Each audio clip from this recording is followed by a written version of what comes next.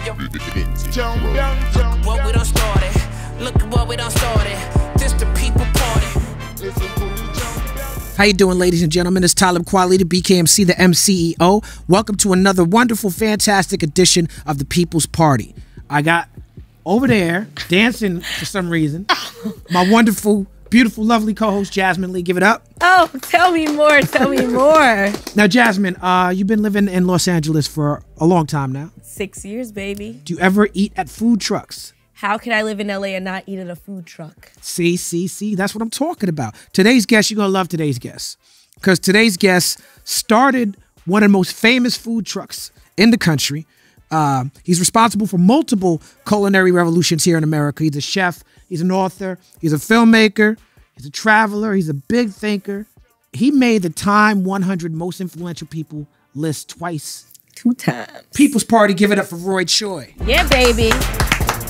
Not to be confused. Thanks for the intro. Beautiful. Hi. What's up, Roy Choi? What's up, Jax? Is that a fish smoking a cigar? It is. I think it's a blunt. Yeah, it's my fish smoking a blunt. My friend's. Yeah, it's his new company, Real Bad Man. Oh wow, okay. We need some product placement.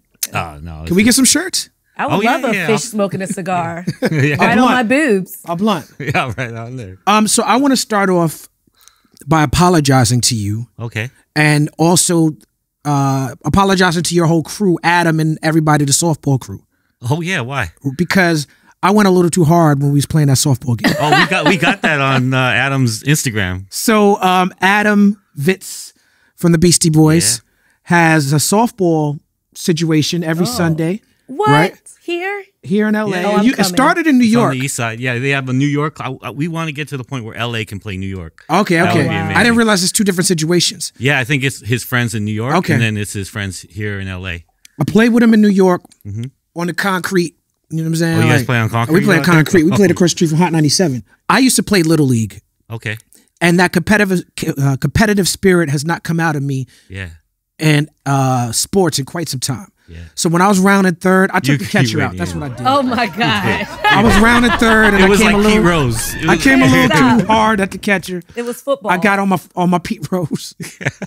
I was gambling on the game, everything. I was just straight Pete Rose. Yeah. So tell Adam, I said, my bad. Okay. I think we all cheered it. I think it was the highlight of the whole season, to be honest. Yeah, man, that league is amazing. It is. Man. It's a great situation. It's one of those things where it just, with all the things going on in life, just makes you smile and be out there, no matter how bad you do or whatever. It's just, and just the people that he brings together, you know, yourself and I met you there. Yeah, there'll be always someone there, someone that you either listen to or that's been a part of pop culture or whatever for a long period of time. But then there's also just a whole group of us that just like really connect on. And anyone could play. Like sometimes it just be random people in the park joining in. Oh, I'm coming. I'm gonna be the random. Oh, yeah, you can show up anytime. It's on the east side, anytime. Yeah, baby. It's dope. You have a strong connection with hip hop. Yeah, I've been around it for a long time. A lot of chefs do.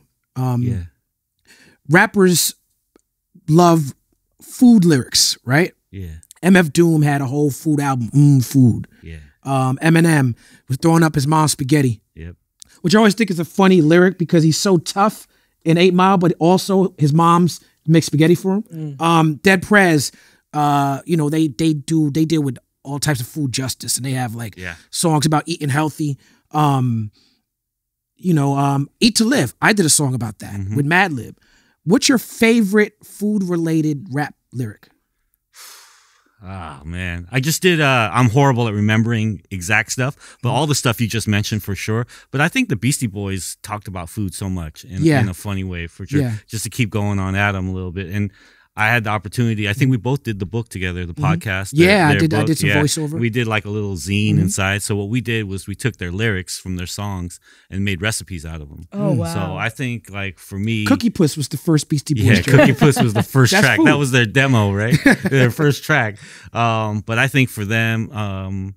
I think it's really with them that for me the food really stood out as far as them just having fun with it, playing with it, mixing it into the rhymes, not really looking at it from a deep reason or anything like that, but really just using the food as wordplay, but also stuff that they were eating at that time. Mine was 50 Cent. I love you like a fat kid loves cake. Oh, I use that it all line the is, time. yeah, classic. So speaking of music and chefs, so I'm actually a chef too. I went to really? culinary school and everything. You keep saying this. I know, and you still haven't come over for any You food. were talking about going on Chopped earlier, right? Yes, you told me to go on Chop Juniors, and I am because I'm 14. Okay. I was just saying because your age. I'm saying because you could beat all these little kids. Oh, okay. But okay, so I was wondering because I know I used to be a prep cook. That was like my first job, Okay. and so I always had my hip hop playlist, things that would really get me in a mood to chop up some vegetables. Yeah. So, what is your playlist when you're prep cooking? It depends. I mean, as you know, in the kitchens, everyone, just like family meal, everyone has to cook family meal on a different day, and then in the kitchen, everyone gets control of the music every different day. And so the great thing about hip hop and all kinds of music in the kitchen is like we're in there for like 3, 4 to 6 hours prepping, and so we have the ability to just listen to albums all the way through. And for me, it was always like a lot of West Coast stuff, you know, everything from Snoop to Dilated Peoples and Freestyle Fellowship, J5, all that stuff. We just let that stuff play, and then a lot of older East Coast stuff for sure. Quality was an album that I played a lot in one of my first kitchens. Oh wow. For sure, yeah. When I first became a chef that ran kitchens, we were playing a lot of Black Star, a lot of Quality. We were playing a lot of the Roots, and you know, and then we go a lot of De La's played in kitchens. Oh man, De La Tribe, you know. So that's family. I think, yeah, that's family. I know Jerobi and yeah. Shout Ali, out to Jerobi. Just got married. Yeah, shout out to Congratulations, Jerobi. Yeah, to congratulations for sure. Jerobi. But I would say Tribes played a lot in the kitchen for sure. Dead Right. Prez. And Jerobi's like, you know, chef community. Yeah. Yeah, because he left Tribe to go to culinary To school. go to culinary school and Yeah, cook. that's crazy. Yeah. His food's good. It's Yeah, it really is. good. We did a pop-up together, and food was so tasty. He was doing a pop-up, not a pop-up, but he was doing a Taco Tuesday residency in New York for a couple of years. Yeah. I think he's Taco doing it in Tuesday. Miami now. Is he? Yeah. Okay. Your truck, Kogi, Yeah. changed the game. Not just for food trucks, not just for cuisine, but for you.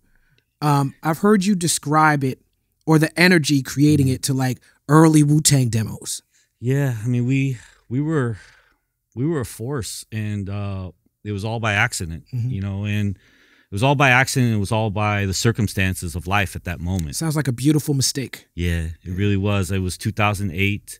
I was a grown-ass man by then. I had a career, and I lost everything, you know. And when you lose stuff, or you get fired, or life goes a different direction when you're young, it's like, fuck it. Who cares, right? And you pick up and you go different ways. But when you got a family and you're a grown man and you lose everything, and the economy at the same time, you lose everything, the economy crashes around you.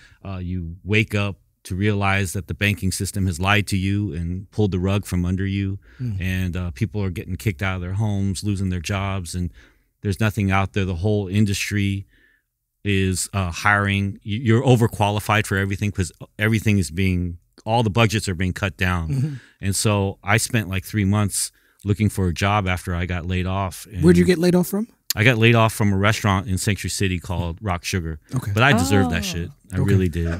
Why? As I look back now in hindsight, I feel like it was a spiritual calling. Okay.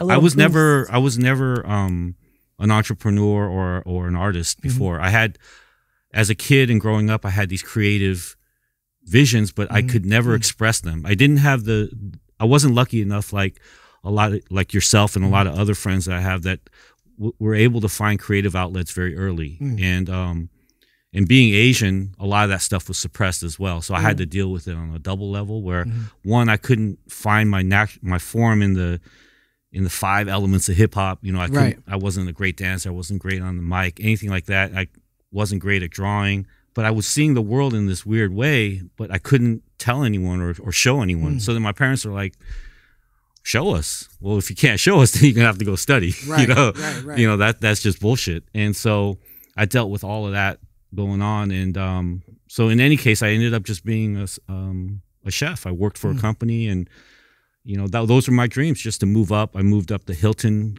Corporation. I started running I went from a property chef to becoming the chef at the Beverly Hilton. Yeah, that's a storied hotel. Yeah, that's the Hollywood Hotel, you know. They have award ceremonies. It's been around That's since the Golden the 50s. Globes. Yep. Yeah. And then I became a corporate chef, and then I moved on and opened this huge restaurant called Rock Sugar in Century City. But when I opened Rock Sugar, what happened was during R&D, everything was going fine. I was getting along with everyone. And then the moment we opened the restaurant, this was a huge restaurant. This was, just to give a little context in the food world, the food world has been always kind of like a power structure situation where it was almost like labels ran everything. So it was just, if you wanted to eat good, you had to go to the fancy restaurants, and everything else was kind of mom and pop or in between. There weren't any food blogs at that time. There wasn't information that you could get where young chefs could start a 5-table restaurant in Brooklyn and source ingredients and charge $30 and whatever. And so I was working for this big restaurant, and man, like I just this restaurant was what I was going to say was this restaurant was a huge opening, like literally like 1,500 covers a night. Celebrities coming in all over. We're doing like prep.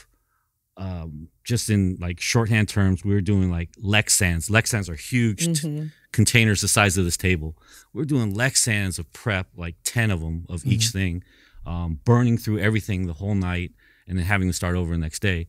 In most cases, I would have been able to orchestrate and organize all of those things. And you have a team of like 30 people that are relying on you.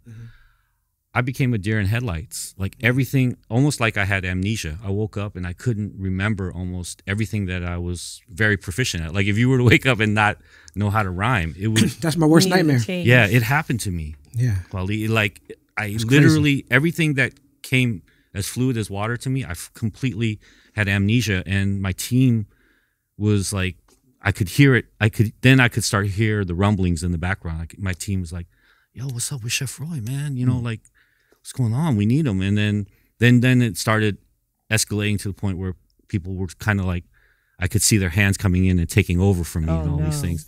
And then one day I walked in, they called me in, and there was a manila envelope on the table, and I knew, you know, and there was a bunch of the corporate team there, and I just knew. But I never had been fired like that before. I got fired when I was like younger in high school and stuff, but I was like the star student for the last 15 years. Yeah, you were fully invested in this. Fully invested in this career, in this craft, in everything. And it hit me hard. And so a lot of depression, couldn't find a job. And then my friend called me, and we started selling tacos on the street. It was literally to just survive. Now, you describe this in the same way that an independent artist would describe their career. In fact, a lot of the terms you use, you talk about having this block, like a writer's block. You talk about it being run like labels versus a mom and pop. Yeah, I've read that you consider Kogi a band and A-Frame your first solo album. Yeah, right. So, can you with your other properties? Do you feel that same way? I do. The latest restaurant I opened, to continue on that tip, is Best Friend in Las Vegas. And I consider that my compilation album of everything, not the greatest hits, but everything that the last 11 years has kind of opened the door for me on. And it's a little bit of a tribute album of everything from Kogi to Chego, A-Frame to Commissary, Pot, all these things, and the city of Los Angeles and the culture of Los Angeles and the culture of especially brown and black and Asian kids in Los Angeles. And it was like I had this vision of, let's go to this place in Las Vegas where a lot of times culture is void or gets lost in the vacuum, and let's bring kind of the deepest, most personal things to that environment. I feel like people are going to love it and they're going to get it. And so, yeah, I treat everything that way. And Kogi is like a band because we all came from different backgrounds, and we all added different things to the recipe, you know? Okay, I just realized I've been pronouncing it wrong. It's Kogi. Oh, Kogi with a hard G. Yeah. Okay, yeah. But it's okay. Kogi. It could go either way. Okay. It's so funny how like how chefs fit into that same rebel personality that like hip hop artists do or like rock stars do. And like if you're not going the corporate route and you're going on a food truck, it's like you are independent and you're just freestyling the same way someone would just pick up the mic and start freestyling. And it's just like all the cultures just merge together. Yeah, the weird thing, I mean, what you're hitting on is a lot of times that people end up in the kitchens because we can't fit in anywhere else, you know. And the kitchen, I think, to me, it's a great model or microcosm to kind of like, I think it could cure a lot of the problems that we have in this country, in this world, because we don't discriminate or judge in the kitchen. Doesn't matter your race, where you came from, even if you just walked out of jail to come in, if you came off the streets, it don't matter. They'll take you. All that matters is if you knock on our door and you're willing to work, get an apron on, and let's go. Now, you said you were at a very low point when you started Kogi. Yeah.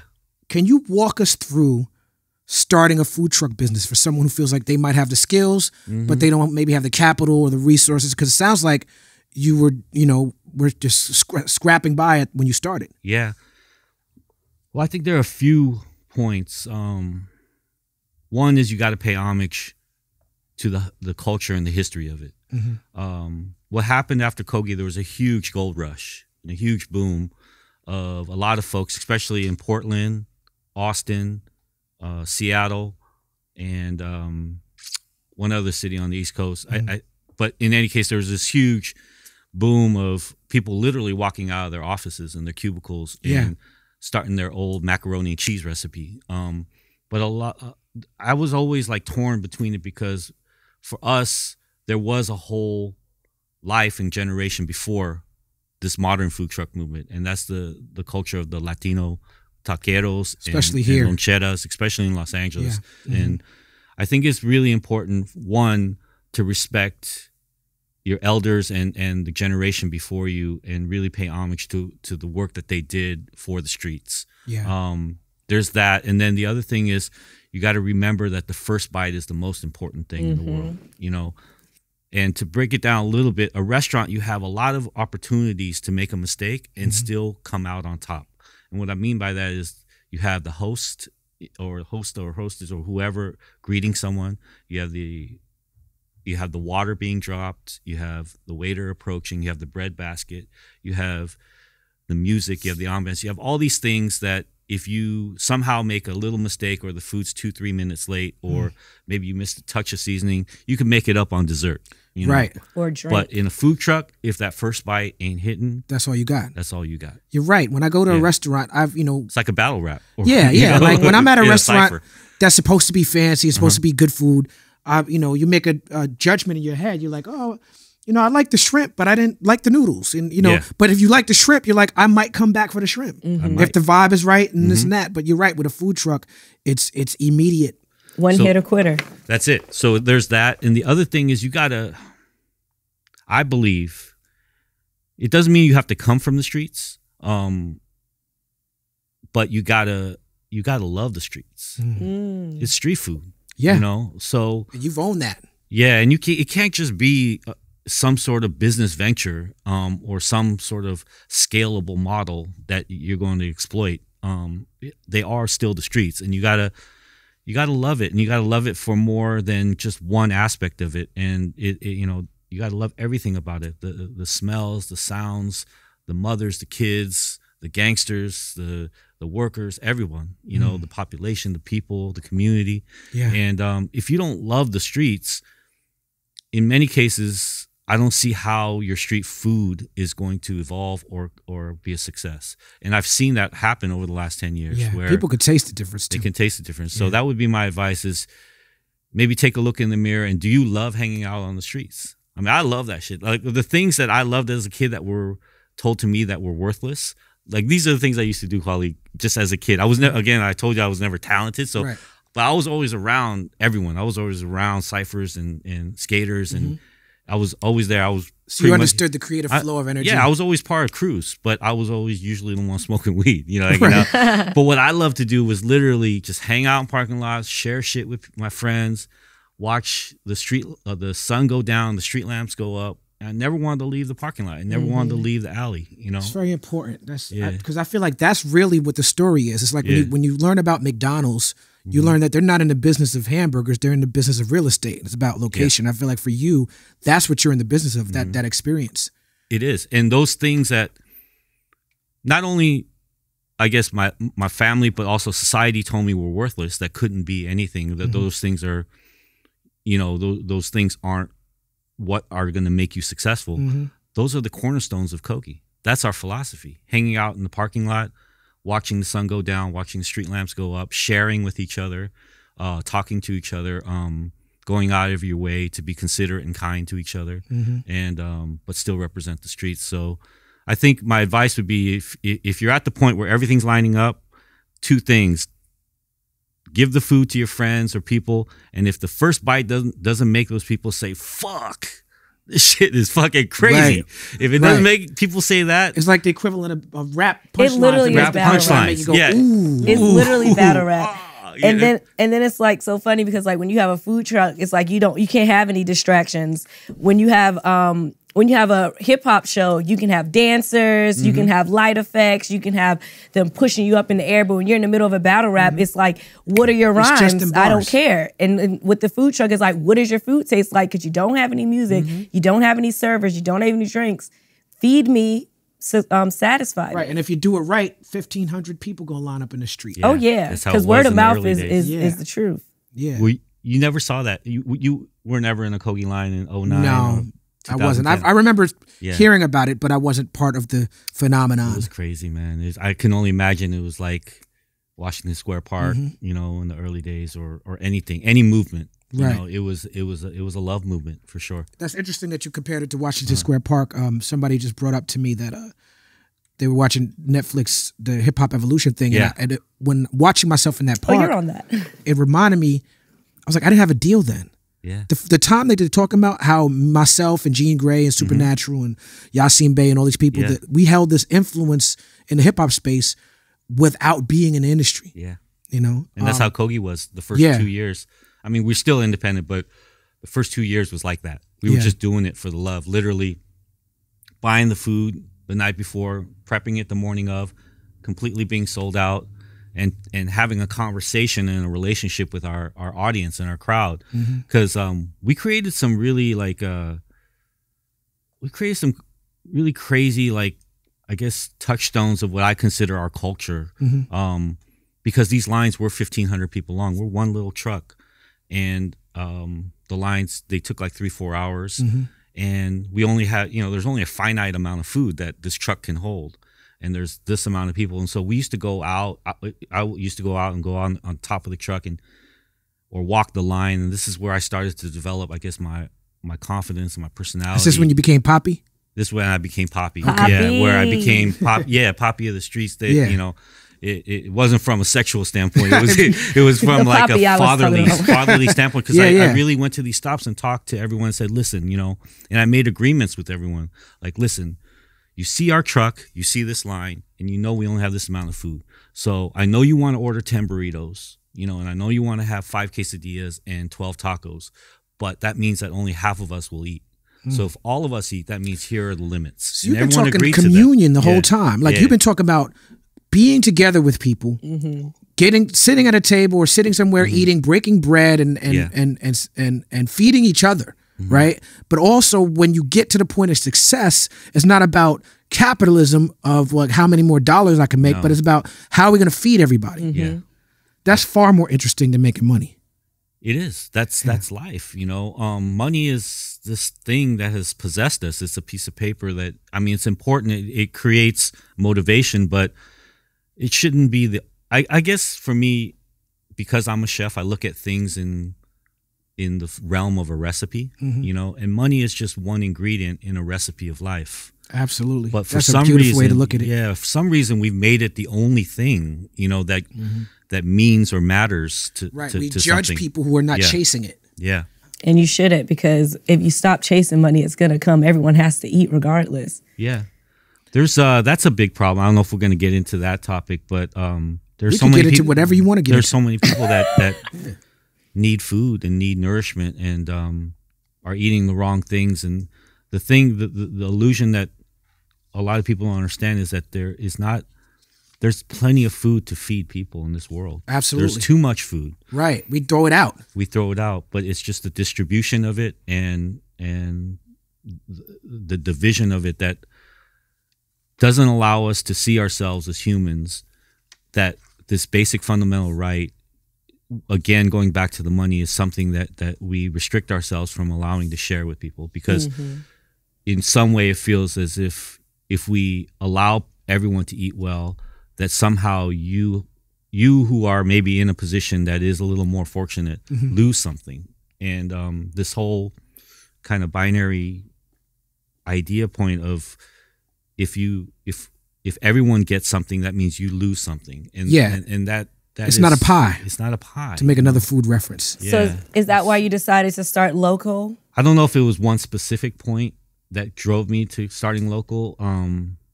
It was a partnership with a really amazing chef named Daniel Patterson. And oh, it's my cousin.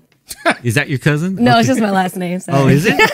Could be. It could be. I have a relationship with the community of Watts, specifically the Jordan Downs housing community. Very famous 103rd Grape community. Street, Yeah. Anzac. That's my family. Very And- symbolic of Los Angeles hoods. Yeah. Yeah. I mean, the Grape Street is the biggest, you Yeah. know, and so weirdly, I'm not a gang member, but I've been accepted into the community, you know, and I don't know. I come from an era where it was more about being a part of a crew than it was about your race, you know, and I think it's just followed me my whole life. Like I can hang with anybody, Right. you know, and so I went on tour with Styles P, who has he's like the healthy gangster at this point. Oh, and he started that juice thing, right? Yeah, he opened up some juice bars, but he's been very instrumental in teaching people in hip hop about food deserts. Yeah. Can you break that, because essentially Watts, where you opened up, was a food desert, right? It is. Can you break down what a food desert is? Well, I mean, a food desert is where there are no grocery stores, fresh produce, or healthy food items that are accessible within a certain mile radius, and especially at affordable price points. But if you really break it down even further, it's if you take all of the things that we take for granted, even this cup of coffee right here, right? Even this beautiful clear glass of water right here, you know, those are food deserts because the water is not clear. There is no Starbucks. There is no coffee shop. There's no Wi-Fi. There's no place for someone who has an idea to plug into a Wi-Fi to be able to maybe explore and spend some time in their mind and explore that creative journey in that process. And then also the food is just terrible. We had Van Lathan on, who went from being obese to just working out, but he talks about his diet and how he was programmed as a kid to eat certain very bad things. Yeah, and especially here on the West Coast, at least on the East Coast, you all have food deserts too, but you have a lot of Caribbean communities that you know within the neighborhoods that don't come from America. So even without cooking, even without money, you're still cooking with fruits and vegetables and rice, and you know. When I was a teenager, I would mostly eat at Caribbean restaurants when I started learning about food. Every corner. Every corner. It's crazy because I mean, food. That's another way to control and to keep people poor, because it's like if you're not giving them access to fresh fruits and vegetables, then they're going to eat what's around them, and so what, they're going to get obese, or they're going to die early, and they're going to keep teaching their kids like this is what you're supposed to eat. So that's why something like local is so important. So I don't know if it is. I'm not smart enough to know if it is a conspiracy or who's controlling it.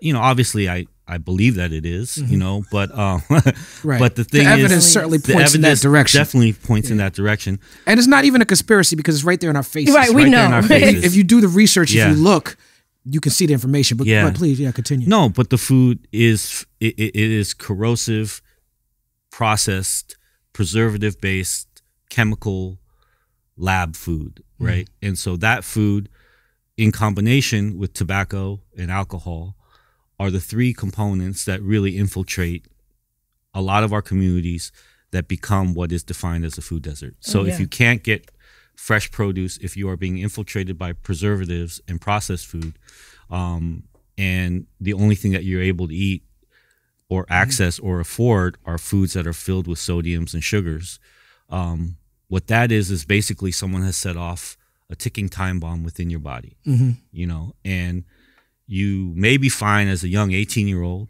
you know, and even going into your 20s and 30s. But by the time you become to your mid 30s to your 40s, that stuff will start to explode within you because there are no nutrients in that. And our body, I think, can accept a certain amount of that for a certain period of time. Right.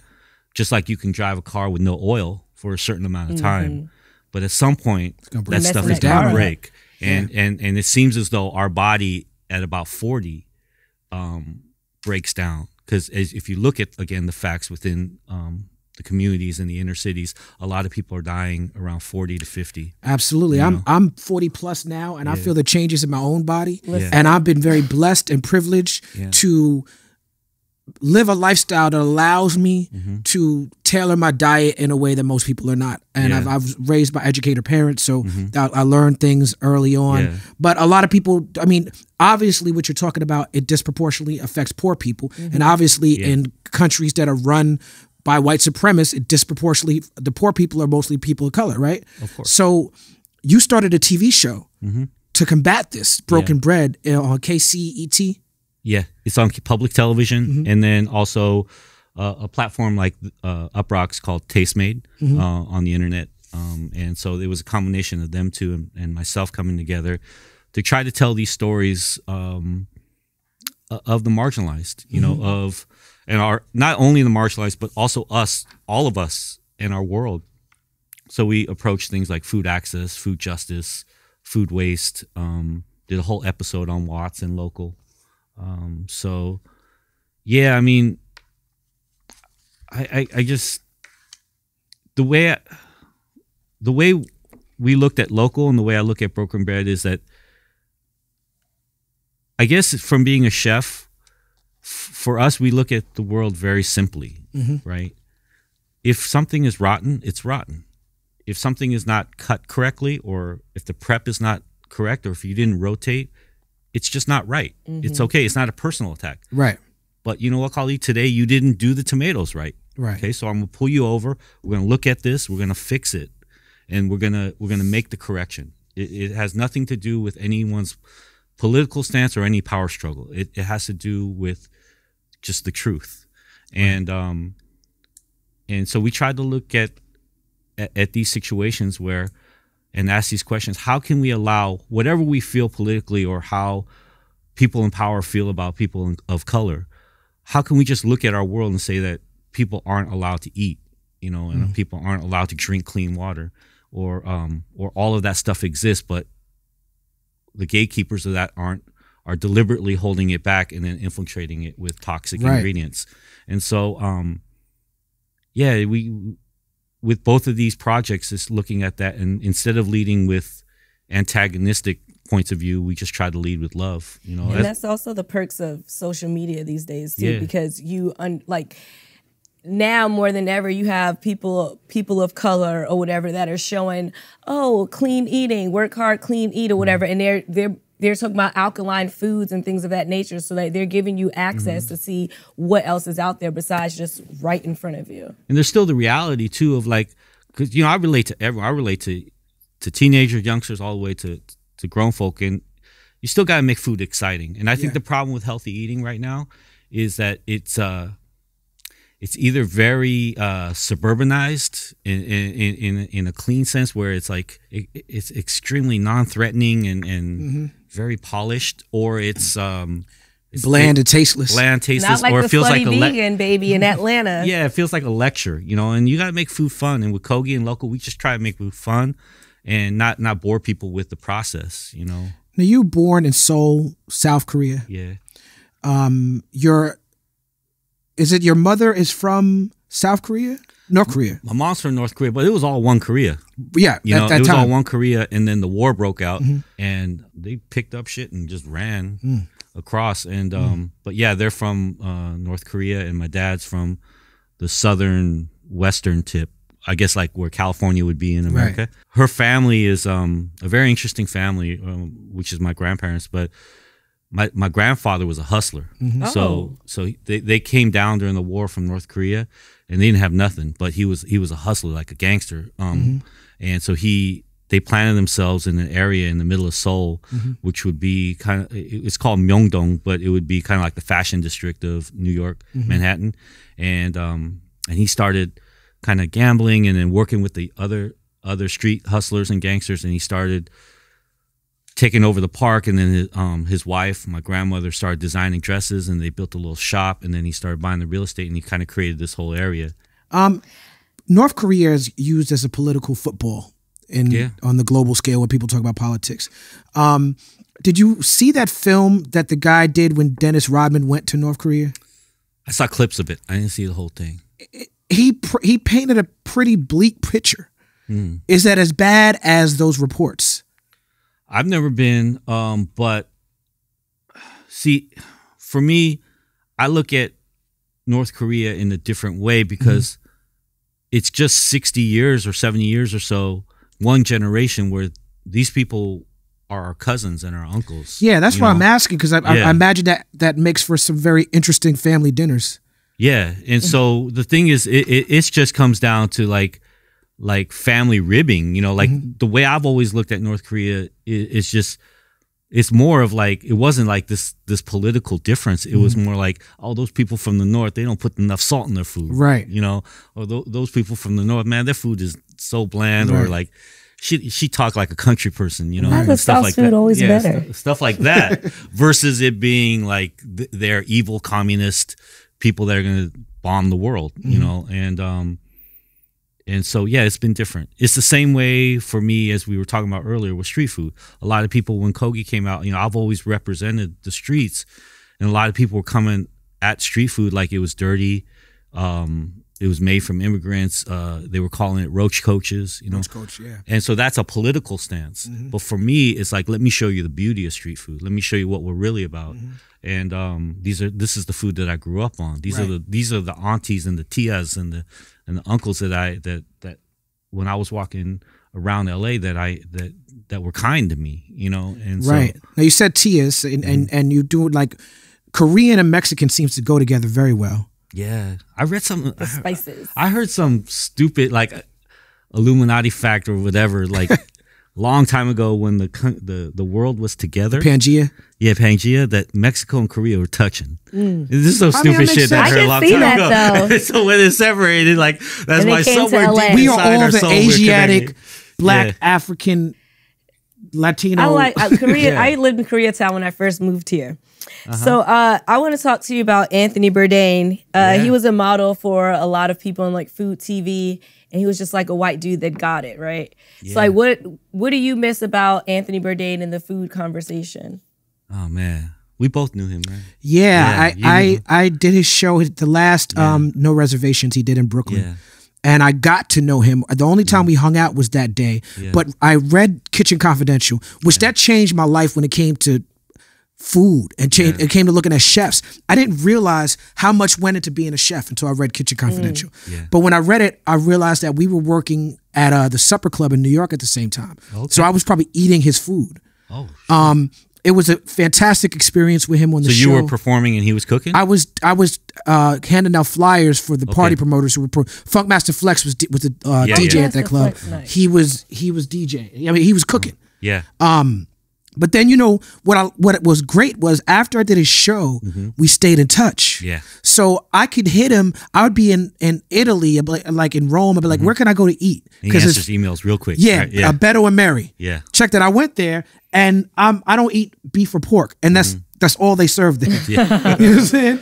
Which I know was that was his shit. You know what I'm saying? Yeah. But yeah, I want to hear about, you know, what she was asking you about. Yeah, for sure. My relationship with Anthony Bourdain was kind of like a relationship I had with the homies on the street, right? So I already knew he's an extremely well-read, witty, verbally proficient human being, you know, like the way he looked at the world. And I wasn't interested in getting into philosophical arguments or discussions with him.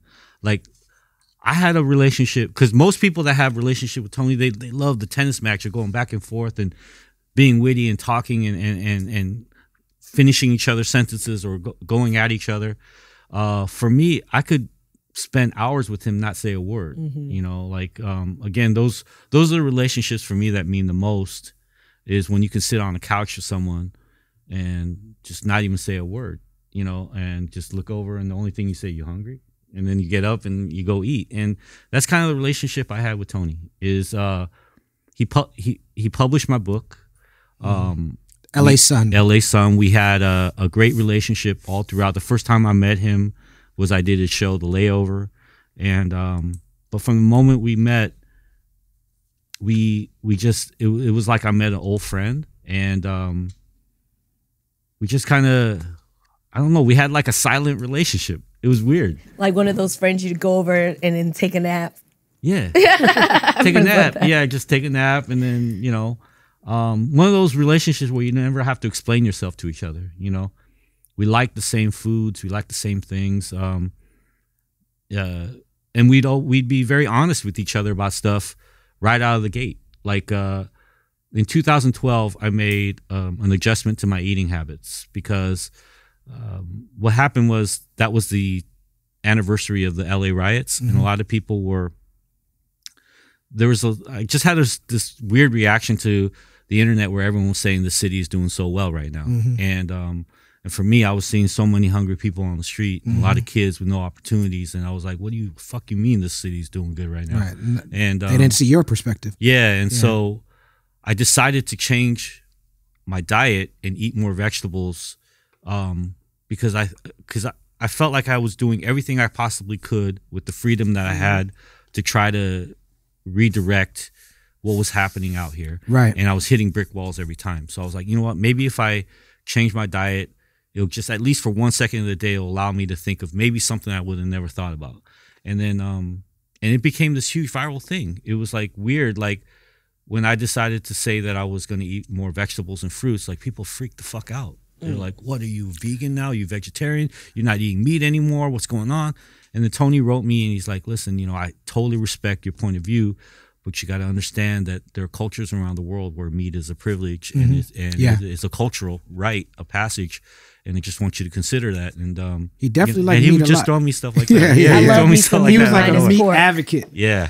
Speaking to LA riots, growing up in New York, there's a slightly contentious community relationship with Asian people in black communities, particularly Koreans. I remember watching Do the Right Thing. Yeah. Do the Right Thing comes out in 1989. And you have the famous scene where everyone's talking shit about each other race. Yeah. And the Korean guy is talking about the Jewish guy. Yeah. He's like, you egg cream drinking, and you know what I'm saying? And then the situation happens with Bugging Out, where there's a riot in the streets because Sal, the cop, choke Bugging Out. Yeah. And they go to the Korean store and they're like, you next, right? But then one of the characters like, nah, he's one of us. Yeah. And the Korean guy in that scene is going, I'm black. Yeah. I'm black. Now, that was impactful for me. That was like Spike Lee dealing with intersectionality early. Yeah. Right? Now, growing up in LA, it was a lot more contentious. Yeah. We had our issues in New York, but LA, the issues, the Korean black issues became national news. You had Latasha Harlins get shot. Yeah. Ice Cube makes Black Korea. This all around the time of the LA riots. Yeah. You're growing up in this. Yep. You're coming of age in this, right? You're not just growing up in it as someone who's Korean, but you're growing up in it as someone who's fully invested in the hip hop community. Yeah. As you said, you became a member of that of those communities. How was it for you navigating through that? So for me, again, like you just said, like I always looked at the world as being a part of a crew or being a part of a friendship. And so it's not that I ever saw myself as black or not Korean or as Korean or as Mexican. I just saw myself as from Los Angeles. Right. You know, and so during that time, it was a very difficult time because I want to put on record, though, that a lot of that stuff, although it was real, the Latasha Harlins situation, which was not a good situation. No, it was not. For anybody. And for you know, anybody. Menace to Society Yeah. did sort of like a fictionalize of how something like that could even start. But beyond those certain specific moments, I would say 80% of the relationship between the Korean merchants and the black community in Los Angeles was a good relationship. There was always a Mr. Park in the neighborhood or Mrs. Kim, you know, or a Mrs. Lee in the neighborhood. You go to Grape Street, there's a Miss Lee that ran the liquor store right in front of the projects for 20 years. Everyone who's from 55 years old down to about 24 years old right now all grew up with Miss Lee. But that is part of the contention, because people look at it like, well, how come Miss Lee could come to this neighborhood and have a 20-year-old thriving business where everybody else who looks like me is destitute? And I totally understand that perspective too. And that's why when the riots happened, it was really tough for me personally, because I was torn between these two kind of like cultures of my life, you know. One was not more important than the other. Me being Korean was not more important than me being from Los Angeles. And it was tough, man. It was tough because I knew friends that were looting and that were mad, and I was hanging out with them, and I was there with them, and then I was also in Koreatown protecting Koreatown. And then I also was, to get by at that time, I was writing for a local publication. They used to pay $50 an article, and that was the best money I could make at that time. So they had me go out and cover a couple stories in liquor stores that were being protested, and it was tough because I had to, like, I don't know, it was weird. Like when I went to these liquor stores in South Central, on one end when I was parking and walking through, nobody gave me shit, because I don't know if it was the way, you know, the aura that I give, or just, you know, where I come from. Like, people just, you like, probably carried yourself in a certain way. Yeah, what up, you know, I hear you. And I would talk to them, listen to their side, and I go in the liquor store, and there's this old Korean man that was just so fucking stubborn, and they were boycotting the store, but he's like, I'm not gonna leave here, you got to burn this shit down before you take me out. And I understood where he come from, but I didn't agree with him, you know. And so it was a very complex moment in my life where I had to confront these things of, I understand this elder from my community, and I understand probably what his children go through, and I know he wasn't here originally to exploit anything. He came to the country he's with an nothing. immigrant. He's making a buck. Yeah, this is what America's supposed to represent. It's really the media that starts up all of this drama between everybody, and it's like, if we all just start thinking for ourselves, then it's like, you don't get bred to hate somebody. You don't come out when you just go and you're in a community. It's very easy for Blacks, Mexicans, and Koreans to all just join together because we have similar cultures. It's not just easy; it's necessary. Oh yeah, for us to roll together, because power in numbers is not just a cliche phrase. Like, we're fighting a system that works against all of us, and we talk about this on our show a lot. About, you know, America is still, the world is still a caste system, right? So the closer you get to white, the more privilege you have. You know, people who have, you know, Asian people, Hispanic people, there are Hispanic people, Latino people who are very dark skinned, who are just straight black. But I'm talking about the ones with lighter skin. You know, they get privilege over, even in black communities. Light skinned black people get treated different. Oh yeah. Even in, and that racism is so pervasive. I imagine that even in Korean culture, dark skinned Koreans are shitted on. It's all culture. You know what I'm saying? That's why people try to bleach their skin. And it's crazy that we allow them to be that big when it's so. If we put all of us together, we're gonna outnumber them. So it's like crazy that they let the hate that is taught to just like get that big. The weird thing about what you guys are mentioning with skin tone is, in Korean culture, it doesn't even have anything to do with directly with white supremacy or anything like that.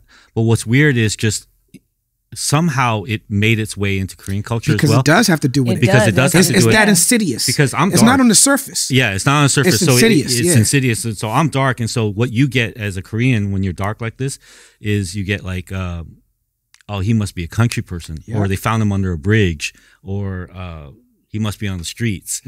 But if you're light skinned, then you come from the upper class. Or you know, you live in a nice neighborhood, or he must run a company. So even in countries where white people are vastly the minority, white supremacy still the order of the day. They were very smart in what they in the big ass corporation that they built that is white supremacy. They were very meticulous and calculated. Now let me ask you this: so white supremacists always use not just Koreans but all Asians as sort of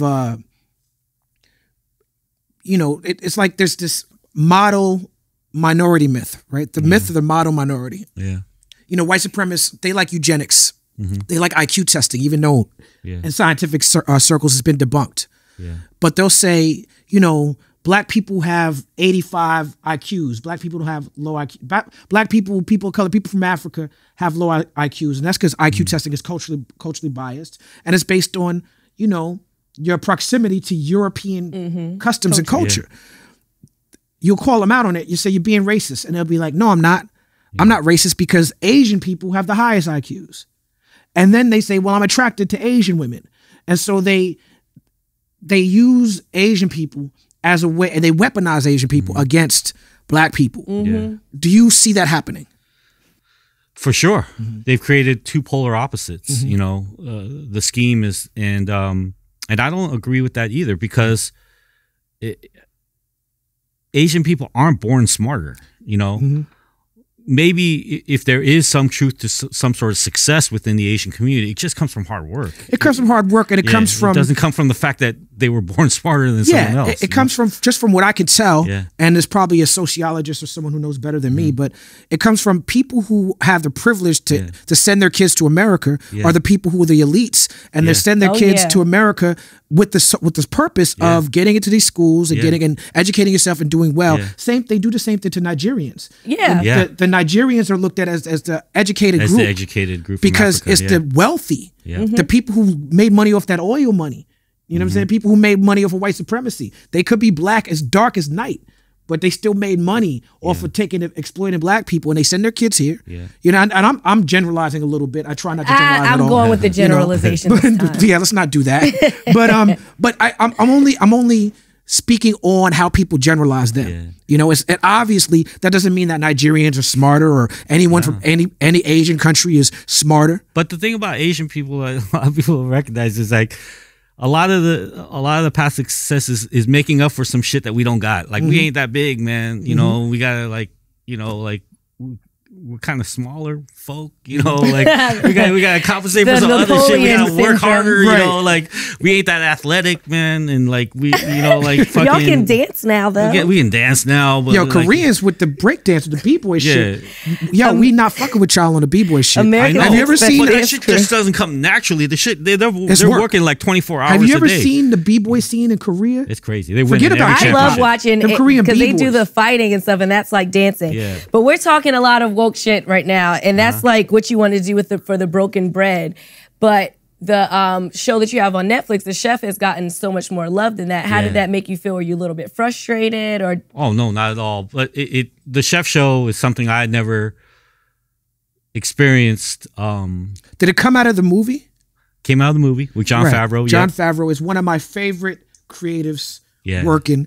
Jon's amazing. That's a great guy. His career path, his acting path, his writing, his directing, everything. And so reading about you, I didn't understand that he really dove into the chef world when he made that movie. So if you get to know Jon, what you'll get to know is that he doesn't half step on anything. So whether it's when he, you know, through Iron Man and really getting into the storyline and being a fan and nerd himself on the comic world and the VR or the animation and the technology and the VR and all the it's amazing what he's done film wise. And so with cooking, it originally my job when we met was just kind of like to be like a consulting coach in a sense. Like if he was going to do a boxing movie, I was going to show him a few moves, right? I was just going to show him, but we connected right away, and he really cared about this stuff, and he applied himself, and he's very, very, very, I don't even know what the word, great at the dexterity in his hands. Like he would go from chopping, not knowing a chop, to being proficient. It was like fast forwarding a movie. He would go in the time, in about a minute, I would see it transform in front of my eyes.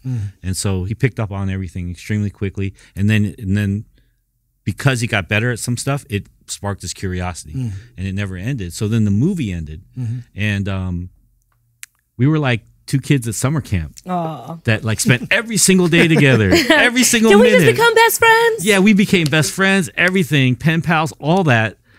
And then it ended and we didn't know what to do.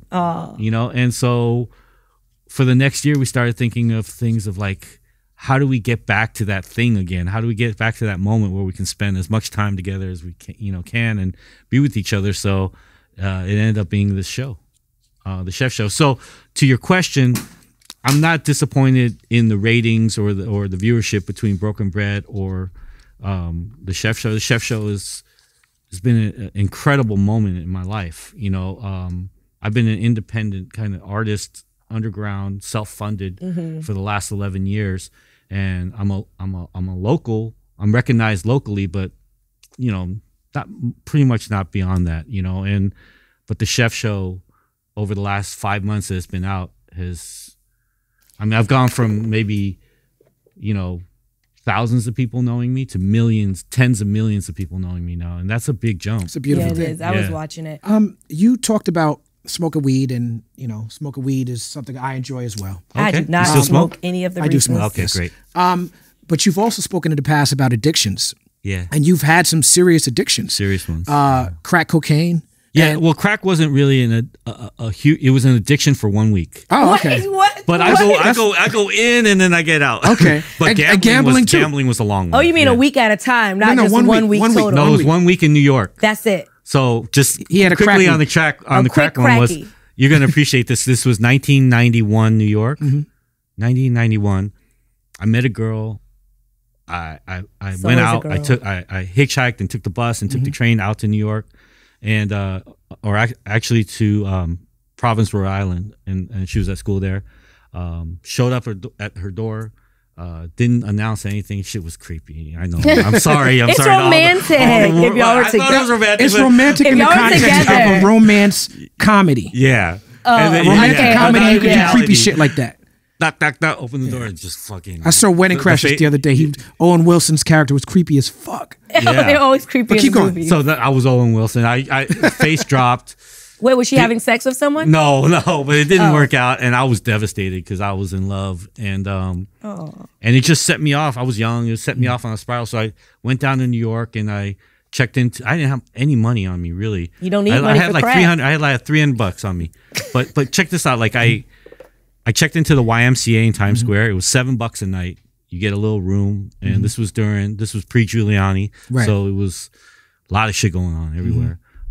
Yeah, I got arrested for a lot of that stuff. Back Yeah. Doing crack too? No, not doing crack. Oh. Like a lot of Giuliani quality of life type things. Oh, Keep going. gosh. And then I was outside just hanging out smoking, and then I got swindled by a hustler for like my last $300. It was a weird thing, and then I was a Classic New York story. Yeah, classic New York story. I was vulnerable.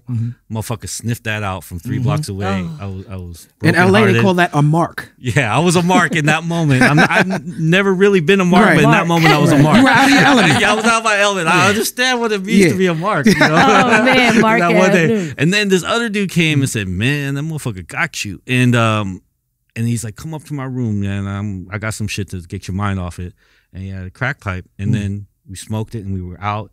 And then for the next 7 days, I hung out with this dude. And he taught me a little bit about New York, like in that moment. Like we were pretty much on the west side right there on whatever it is, 9th Avenue and all that, where all the drugs were. And he's like, "Never give up your fucking lane and when you walk in the street."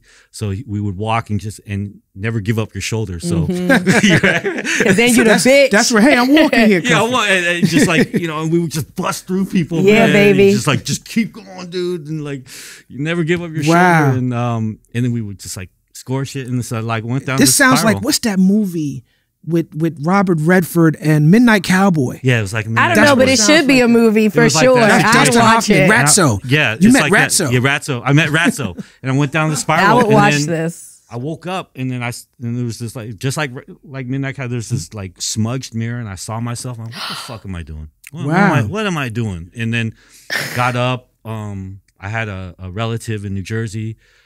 Called her up. They picked me up at Penn Station, and I just kind of like They gave me money to go back home, and then we paid them back, and that was it. But that was a week of crack. Now, wow, you said that's awesome. That is an awesome story. That was my week of crack. But you said in an interview once that you don't feel like you will ever completely give up your addictions. Now, you said that was only 1 week, but you're talking more about the gambling. Well, gambling was a much longer addiction. It actually destroyed my life, you know, and that actually led me to cooking, and then cooking saved my life. So I started gambling very simply, like most people do. You know, you're young, you win a few hands, you feel like you're on top of the world.